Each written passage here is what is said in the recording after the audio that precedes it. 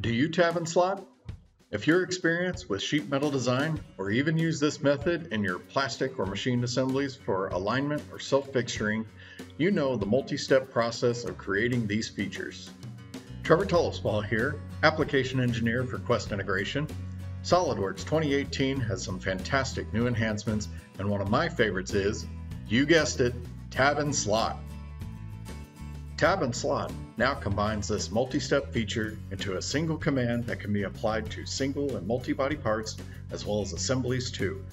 You'll find the property manager is logically laid out for applying the tab features along an edge with the corresponding slots extending to the selected face. Offset values are easily applied to each end of the target edge, and spacing can be fixed or equal based on number of instances. Length is easily modified, and height has the option of being blind, up to surface, or offset from the selected face. Additionally, you can apply a radius or chamfer feature for lead-in and adjust the clearance of the slot around the tab.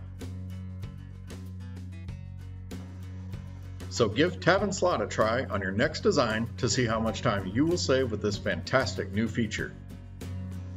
To see more videos like this, click here. Click here to learn more about our award-winning team. Or click here to see upcoming events in your area.